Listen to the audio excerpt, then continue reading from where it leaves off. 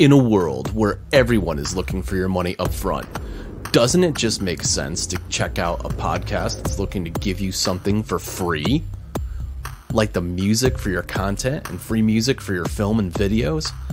Look no further. It's the Tim Kulig Free Music Podcast. Hey everyone, welcome back to the Tim Kulig Free Music Podcast. I'm your host, Tim Kulig. This week is episode 11, titled Imposter Syndrome. Now, you've probably heard this somewhere, maybe even experienced it unknowingly, but it's truly a real demotivator. What is it anyways? What is imposter syndrome? Well, two clinical psychologists, a woman by the name of Pauline Rose Clance and another woman by the name of Suzanne Imes, identified this phenomenon back in 1978. And their definition of it is as such. Imposter syndrome is the condition of feeling anxious and not experiencing success internally, despite being high-performing in external objective ways. This condition often results in people feeling like a fraud, a phony, and doubting their abilities. Now, I can tell you right off the cuff that there's been plenty of times in my career, in my life, in my creative endeavors, what have you, where I've had this feeling, this overwhelming sensation of like, oh man, like something's coming too easy, or something transpires and I feel like I don't know everything I need to know about it. I need to know 100%, and I only know like 85%, and I'm like, I'm gonna get found out, I'm a fraud, I don't know enough about what I'm doing, and people are gonna think that I'm not an expert. This is all garbage, you know, this whole feeling like being a fraud, feeling like you don't deserve what you have, what you've accomplished. Though these are just empty feelings associated with a misguided feeling of insecurity. And basically, it's the feeling that like you don't deserve what you have, and that's garbage. It's total garbage. Things come so easily for somebody that practices things long enough. If you've been writing music for 30 years, things just happen. The workflow just flows. If you've been doing accounting and taxation, taxes for people for 30, 40 years, it's really easy to be like, well, this comes so easily and so naturally to me. I almost feel like a fraud because, I'm getting paid to do something that everybody must know how to do. That's the key, though, is that everybody doesn't know what you're doing and doesn't understand what you're doing. So, that feeling like because something comes so naturally, it somehow diminishes the value of what you do, what you offer, or what you create. Even feeling anxious, like just feeling anxious about what you're doing and the job you're doing, or the job you feel like you're not doing. That's not feeling success internally, even though you're killing it. Man, it's a real buzzkill. It's a real buzzkill. And so this week, I thought I'd dive into this a little bit, and I've got some show notes at the end. So if you want to, if you're watching this on, or listen to this rather on Podbean or anywhere else, there's URL links in there. You can go to listen to. Actually, the main article I used for this particular podcast is one from BetterHelp, I think it was, but there's a couple other resources out there too. So, I mean, let's think about this for a second. Isn't it good to question your adequacy on things? Well, yeah, of course it is. Of course it's good to think, hey, do I know what the hell I'm talking about? Do I know what I'm doing? Am I adding real value? But there's a difference. Humility is knowing you don't know everything. I don't know everything. I barely understand a ton of theory when it comes to music. If you want to dive into like modes and like really deep core things about music theory, it's just something that's eluded me. I ended up switching gears and ear training earlier on in my musical career. And from then on, I literally just wrote from feel. So a lot of the stuff that comes out of me may not have a lot of significance or a lot of ties to traditional music theory. But that's kind of what makes my music so unique. And I'm fine with that. I've learned over the years to accept the fact that I'm never going to be a classical, pianist or classical composer. And I don't want to be. That's not the purpose of why I create music. But, you know, humility, your limitations, you know, in a complex situation, like, you know what's going on. You know that, like, oh man, like, I've never gotten to this level in accounting, or I've never had to deal with this situation, but like, maybe you know where to get the answers from, and that's fine. You're humble, you have humility that you don't have all the answers and you know where to go to get it. The difference with imposter syndrome is that inadequacy is a feeling of being incapable of doing something when you're totally competent to do so. This is often the result of assessing yourself and not the situation, and having a comparison issue, you know, often with people you don't know that have decades more experience than you. So it's completely unfair to have that kind of assessment of yourself in any situation where you have a limited amount of resource and experience, and yet you're comparing yourself to somebody that's 20, 30, 40 years your senior on some experience, right? Also a feeling of like time is running out. It's only a matter of time. They're all going to figure out. I don't know what the hell I'm talking about. I can't keep doing it at the same rate as I used to, so I must be a fraud, or I must not know what the heck I'm doing, you know? Ashamed that I don't have the answers or don't have the drive I used to. And just ultimately, people with this syndrome tend to withdraw and hide, you know, as a result, and ultimately create like this self-fulfilling prophecy. You were fine. You had no issues whatsoever with understanding what you were doing and what you wanted to accomplish. And you have the skill set, you know what you're doing. It's not perfect all the time. Nobody's perfect. That's just it. Is this the level of perfection that imposter syndrome folks, or people that are suffering from imposter syndrome, have? And some of these root causes will help root that out. So root causes. One of the big ones are the cognitive distortions that people experience. Self-doubt, often unwarranted in light of high achievement and high achiever mentality. Look, I personally go through this all the time. I'm always looking to try to like be everything I can, put as much effort and as much emphasis into anything I'm doing and give it my 100% all the time. And it's just not sustainable. It's not possible. You know, sometimes good enough is good enough, you know, and self-doubt, often unwarranted in light of this high achievement. It comes from a couple different places. Sometimes it comes from like a family environment of perfectionism where even, you know, getting an A should be wonderful, but it's like, oh, you got a low A, or you got, you know, or you've got a series of things that are just unreasonable expectations for constant high level achievement from some family influences and family criticisms. It could also be social pressures, you know, feeling of being cast out for failure or just not achieving. Also, a sense of belonging, a fear of exclusion for not meeting expectations. And finally, just could be your personality, you know, internalizing feelings of pressure, doubt, and failure. I mean, we tell ourselves these stories, but they're just stories, you know. We hold ourselves to these high esteems or these stories in our head. Like, if I don't do X, Y, and Z by the time I'm this age, then I'm a failure. Well, says who? Says who? You know? What was it? Colonel Sanders of Kentucky Fried Chicken failed dozens of businesses, had like 3 or 4 failed marriages, and with his first 2 Social Security checks at 55, sold everything, got into a station wagon, and traveled around the country until somebody took his recipe, and KFC was born. He basically just took a cut, you know, a percentage of their profits for sharing his recipe. I mean, the guy was in his golden years. He was ready to retire, and he had done a bunch of things that had failed, yet he still achieved. So it doesn't, these paradigms that we stand by and we get all worked up about and all worried, it's garbage. It's complete garbage, stupid stories we have in our head. Also, you know, rumination is negative and self-destructive. We sit there and it spawns off of stories, but it really has to do with sitting there and beating ourselves up in our heads for choices we made, or even more importantly, choices we neglected to make are things where we missed the mark.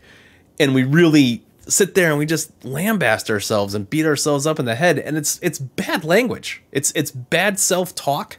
And that self-talk just really needs to be redirected into a more constructive review of something that you didn't enjoy about something you were trying to accomplish. You know, sit there and analyze the things that you liked and the things you didn't like. And the things you didn't like, well, figure out how next time you can get it done better.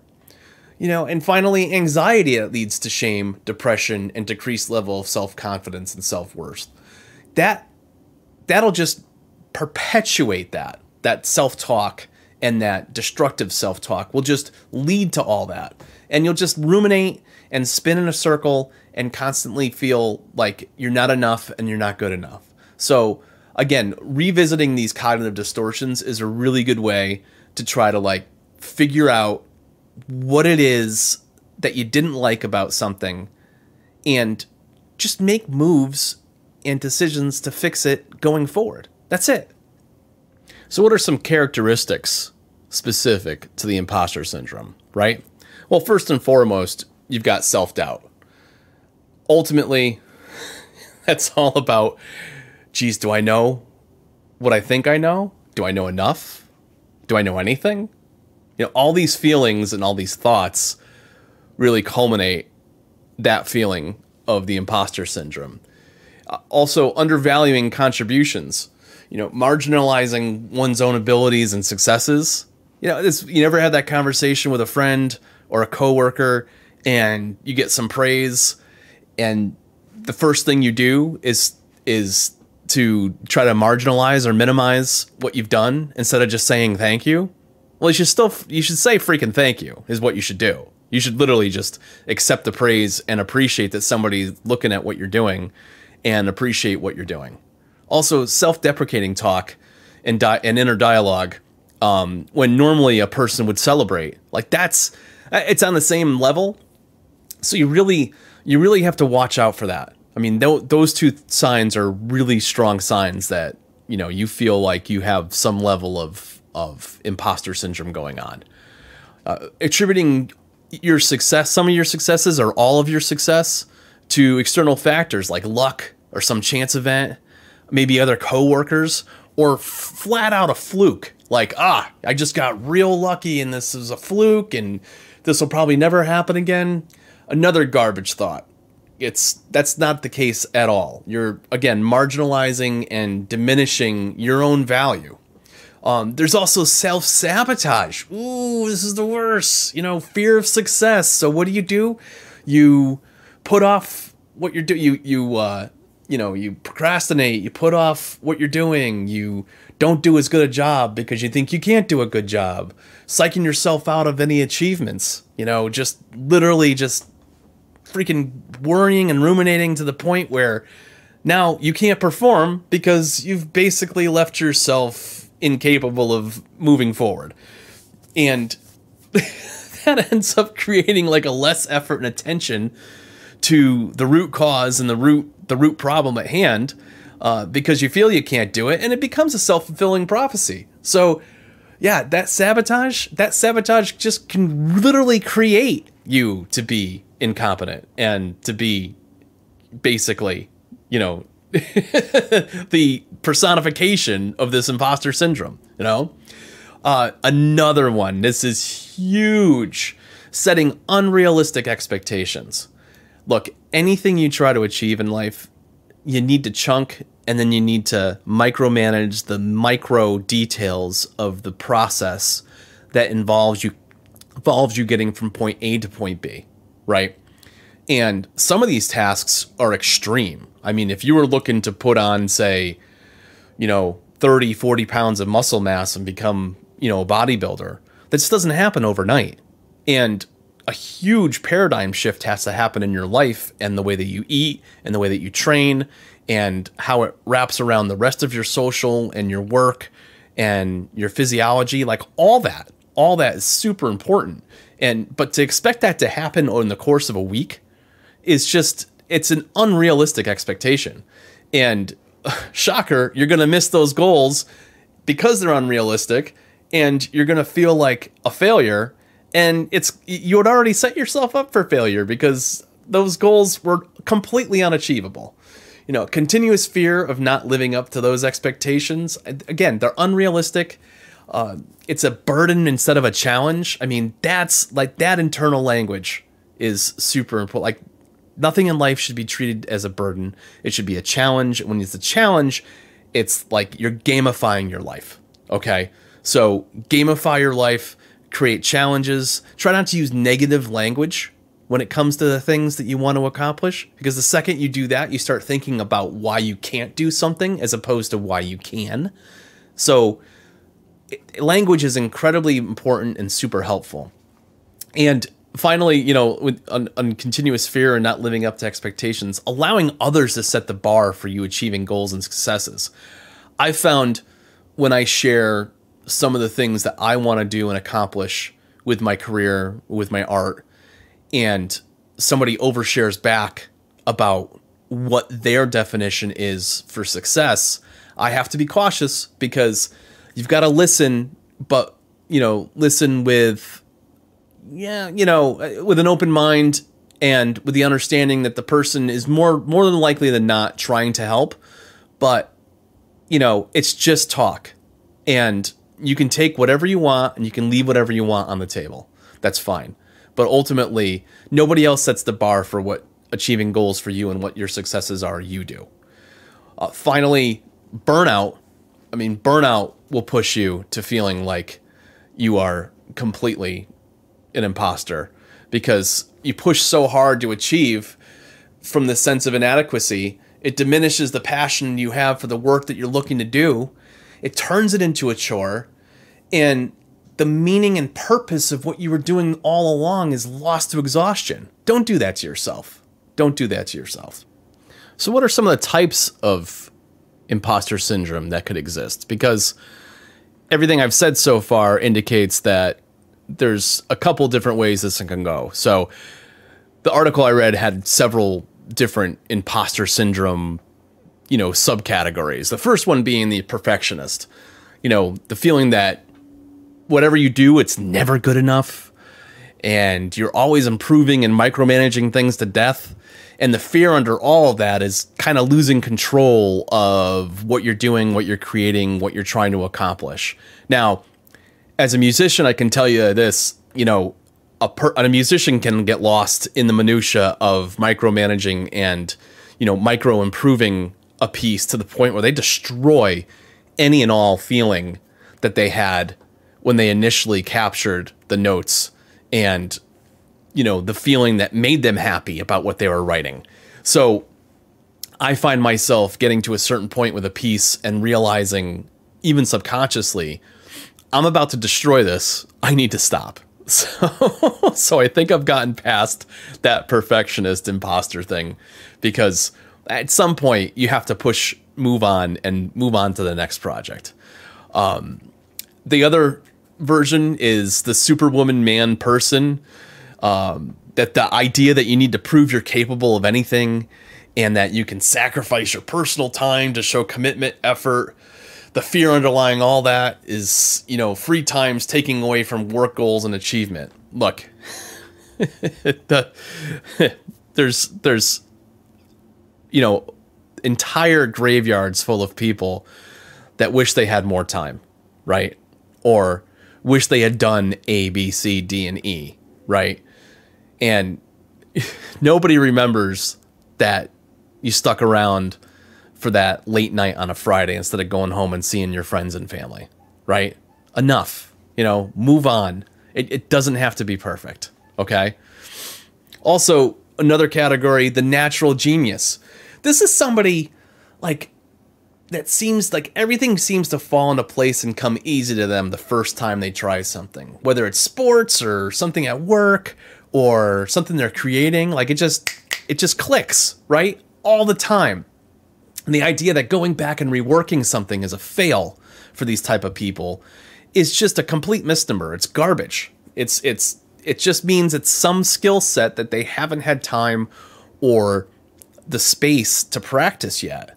And they're having this internal dialogue and this definition that they're a failure at it, when in fact they're actually in the best position ever because they're learning something new. So they're creating new neural pathways, and this should be something you embrace and you're excited about, not like upset and fearful and ashamed of. Also, feedback, critique, rework are threatening and demoralizing. So when somebody looks at your stuff and has a critical mindset or a critical eye on what you're doing, trying to help you, you have a different feedback and a different feeling about it, in that it's demoralizing you, and the critique and feedback just doesn't do the thing. In fact, it hinders you. It kind of paralyzes you, which is not good. And it all comes from the fear of shame of failing or of being inadequate for the task. And guess what? We don't always know everything, and that's fine. That's completely fine. The soloist, that person that's unwilling to ask for help, and God forbid you ask them if they need any help, they'll give you a big attitude and they'll push you back and everything else. They don't want to, because they don't want to risk exposing, they don't know what to do, or aren't as skilled at something as they think other people perceive them. Look, we have this weird thing where we think everybody's thinking about us all the time. It's complete BS.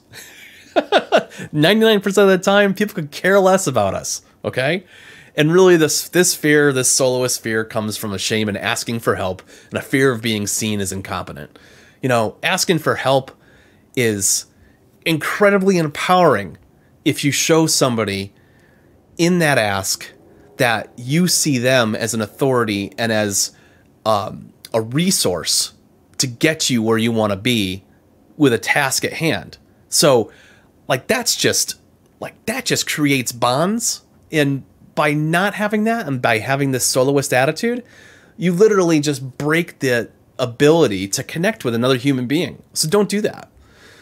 The expert, the person that needs to know all the answers, angles before taking on the job, everything, 100%. They're not sharing details to help better understand the task at hand. This fear, again, comes back down to inadequacy, not being an expert, and not nearly as much as perceived by the people around them. That's okay. That's fine. A lot of times, a decent person at their job knows far more about that subject matter than somebody that does a completely different type of job.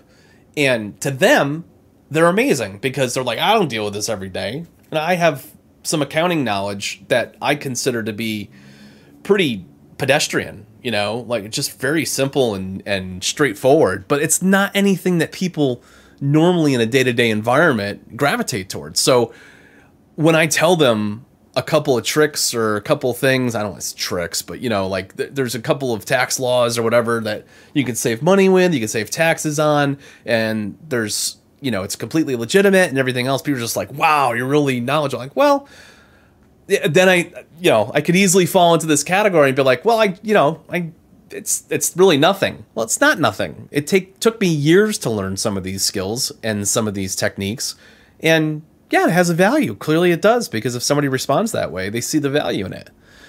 The last two here are the noticer and the discounter. Noticer is, forgiving of others, but not self, and that my own ability and shortcomings, and super hyper aware of the competition and secretly feeling like, I missed that bar. Look, you compare yourself to somebody that's been doing something for far longer, you are going to feel emotionally and career-wise in the toilet.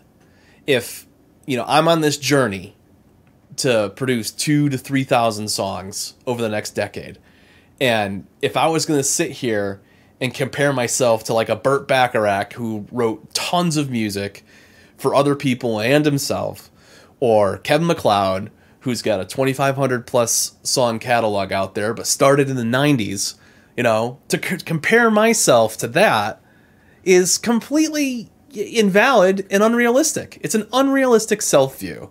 And it's like a fear of not belonging or not deserving something when you haven't even put in, 5, 10, 15% of the effort of the peer or the person that you're aspiring to become or aspiring to mirror and mimic that behavior, right? Now, a discounter rationalizes away their own competence or skill set. They'll literally say, anyone could have done this. And the fear is that you never know enough, right? You never know enough about a subject to feel like you have competence. And it's just wrong. I mean, from day one when you're studying a subject, you begin to build competence and confidence in the understanding and knowing of that skill set.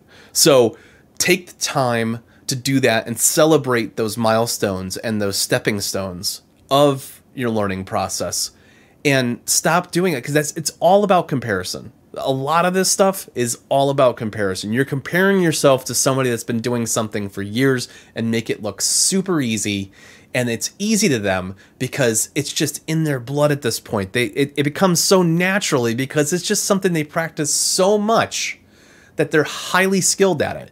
And you are too. If you've been at something for 10, 20, 30 years and you're really good at it and things just come naturally and people, they come to you, you're the go-to, guess what? You've arrived. You figured it out. You figured out how to do this thing and you're great at it. So don't discount it and don't diffuse your expertise. So we briefly talked about causes, characteristics, and types of imposter syndrome, which is great and all, but how the heck do we deal with all this, right? Well, there's a few tips I've got for you, as well as a technique. First, the technique, the SBNRR technique, which is stop, breathe, notice, reflect, and respond, is help you slow down and consider the situation at hand. Your own thoughts, your feelings, reactions, all of that more mindfully, okay? So first, you stop, allowing yourself to stop in your tracks and take a moment to pause, okay? Pause for a second. What exactly are you thinking or are you feeling? Is it rational? Are you just worried for some unfounded reason? Are you playing a story throughout your head? Stop for a second and think about it.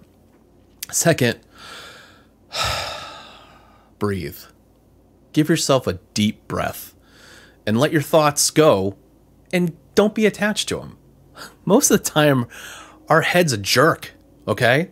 If you leave it alone and leave it to its own devices, it's going to start filling in the blanks about everything in your world and in your universe and your worldview, and it's going to drive you freaking nuts. I mean, it does for me. Maybe I'm nuts. But the point being is that an idle mind will just randomly have thoughts, and these thoughts don't mean anything. And if you start attaching meaning and feelings and emotions to them, in this case, stopping and breathing for a second is a really good way to try to halter some of that. And take notice. Notice those feelings, your body, your surroundings, your peers, the situation you're in, how you're reacting, anything else that you can notice. What exactly is happening? And are you being reactive for other reasons? Sometimes I feel this imposter syndrome because I'm freaking hungry, right? It has nothing to do with any other reality other than the fact that I've skipped a meal, and at this point I feel inadequate about something, and I feel like I should be able to do something and it's not working out, and it's because I'm not firing on all cylinders because I forgot to eat lunch. And that's just dumb. Stop what you're doing, grab yourself a bite to eat, take that break, come back to it. 99% of the time it's going to be fine. So stop it. Once you've noticed what's going on, reassess, evaluate the situation and the reason you felt a need to fall into the imposter syndrome. Like, why the hell did you fall there? I mean, in this case, what I just said, it's because I needed to freaking eat, In other cases, it could just be that you made a mistake that you felt was so dumb and pedestrian and such a novice freaking mistake that you're like, shit, maybe I don't know anything. I've had those where I'm like, how did I make that mistake? How did I do that? Guess what? You're human. You're totally human. You have good days and bad days. Sometimes you forget even the most, rudimentary, simple thing about a task or a skill set or whatever you have, and it's okay. Relax. Forgive yourself. But ultimately, after you've gone through this process of stopping, breathing, noticing, and reassessing, respond and react with intention. It can be more informed and composed now that you have calmed yourself a bit. So just take the moment and the time to assess the situation and understand what you're looking at, and then take action and move forward. And oftentimes you'll eliminate, or at least minimize to a point where it's very tolerable, this situation of imposter syndrome. So here's a great list from the BetterHelp article that I was reading on 10 tips for dealing with your imposter syndrome and struggling with any version of feeling like that. And the first one is understand the voice. Understand the voice in your head and the different saboteur voices that keep you from advancing. Okay. Number 2, assess the evidence. Make a simple 2-column list. This is sometimes one of the easiest ways to figure out what the hell's going on in your life. Evidence that I'm inadequate on one side, evidence that I'm competent on the other. Bring some perspective. You may find that there's some areas that you're lacking in, but you're going to find also that you're far more competent than you give yourself credit for. So give yourself that chance and give yourself that focus and review. Also, refocus on values. Take your focus away from outward signs of success or achievement and remind yourself what really matters to you, man. What is really important to you. Reframe your thoughts and your feelings around growth. Life and your career and your relationships are a journey. You can't grow, learn, create, make progress without stretching yourself. And stretching is hard, okay? Stretching is hard. Growing is hard. Every big journey starts with the first few steps, okay? Number 5, get out of your head. Again, rumination, cycling through thoughts, it goes hand in hand with imposter syndrome. Find somebody to talk to or write down your fears. They are less powerful when they aren't circling. And they're far less powerful when someone else gives you perspective. I often reach out to my best friend, Tom Seymour, when I'm feeling like there's something awry or amiss in what I'm doing musically. And he'll oftentimes just verbally give me a slap in the face. Of course, from a place of love and caring and best friendmanship, if that's even a word. But he often comes to me, he's like, dude, you're killing it. Listen, you're doing A, B, C, D, E, F, G. You're doing all these things and you're accomplishing all this stuff. You're getting a lot done. So what if one day you only hit 3 or 4 marks?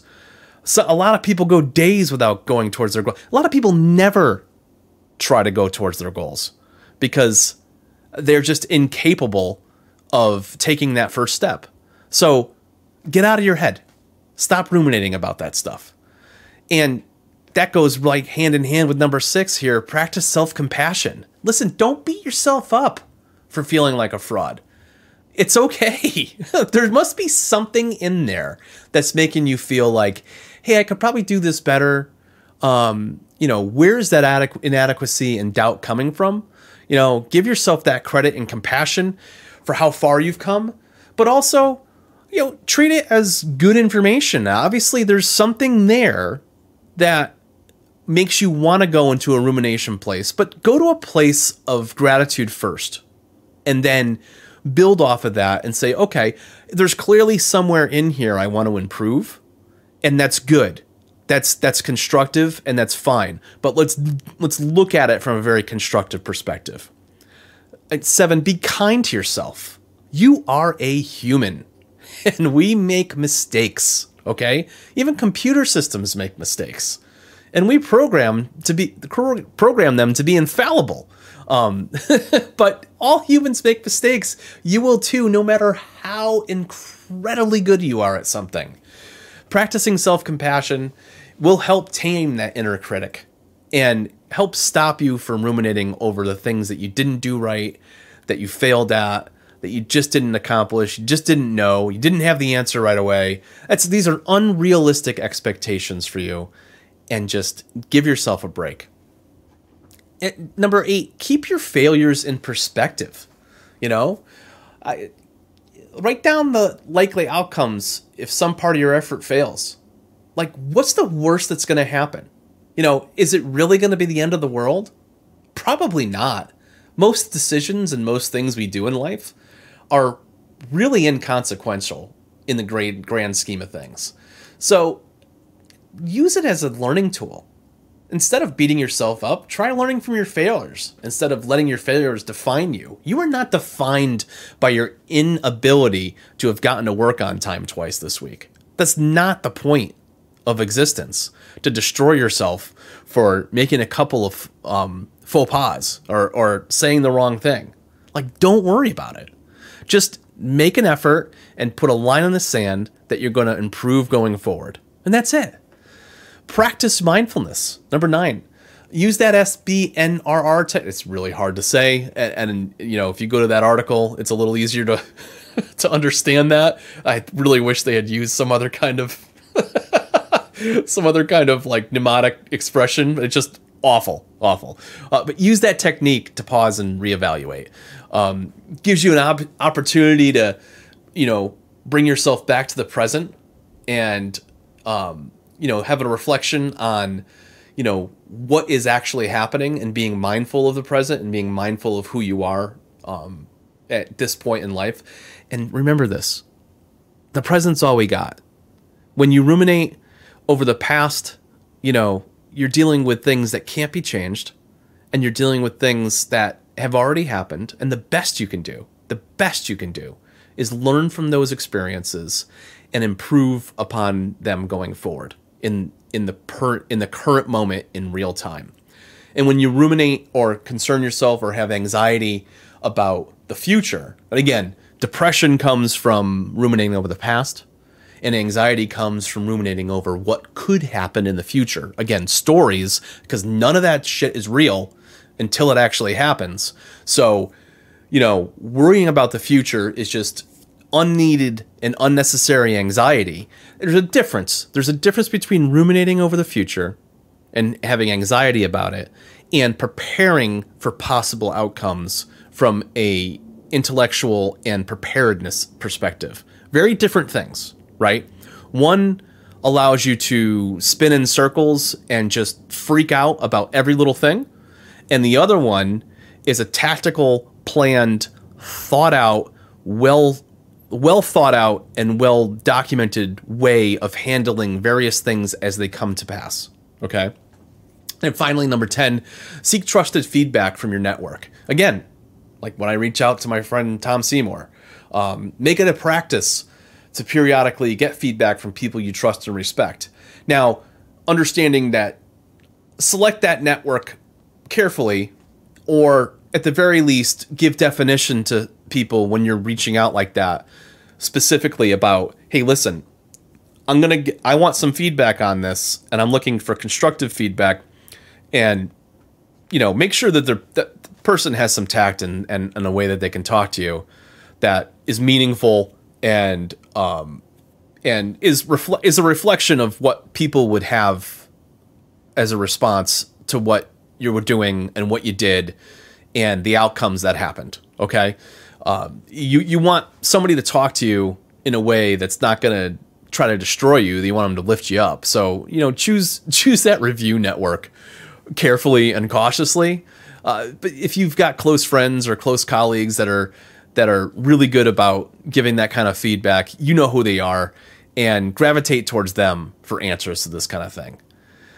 Ultimately, acknowledging the existence of imposter syndrome is the beginning of a journey on a road to everlasting happiness in your career, your relationships, everything. So take the time to evaluate, read some of these articles and check them out further. If you feel like this is something that you battle with your career, with your creative endeavors, creativity online, as as a social media person, as a social media creator and a content creator, or whatever it is you do in life. You know, if any of these things, even one piece of this resonated, take a look at this week's references and resources, read into them, and give them an opportunity to help you better manage that self-talk, because that self-talk is so destructive and it keeps you from attaining and achieving your goals. And your goals, I mean, nobody's dragging your hand to the finish line. I mean, not in my life does that happen. And I think most people on this planet have to be their own cheerleader first. And you have to bring yourself to the table. You have to bring yourself to the work. And it's only you. It's only you in your head.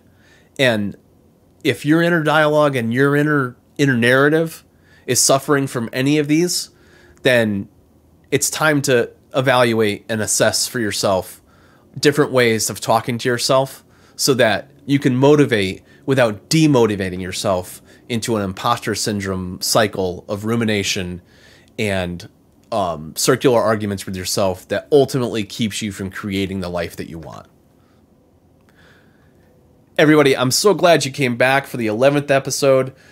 It's been really interesting to research this, and I find that, you know, again, it's another subject that I feel like I've just touched the surface. It'll probably be one that comes back to haunt me later on again, especially if I have an experience. Like, I feel like some of the episodes in the future are going to be like, not panic episodes, but they'll be like real-time experiences where I'm like, oh, this happened to me, and I really want to capture my feelings about this because I feel like it's very authentic and pure, and it may be something that somebody else is going through. And I just want them to know that you're not alone, man. You know, this journey is complicated, but there's tools and there's resources, and you're like everybody else more than you think. All right. Thanks for checking in again with me, and thanks again for listening to the Tim Kulig Free Music Podcast. I'll see you soon.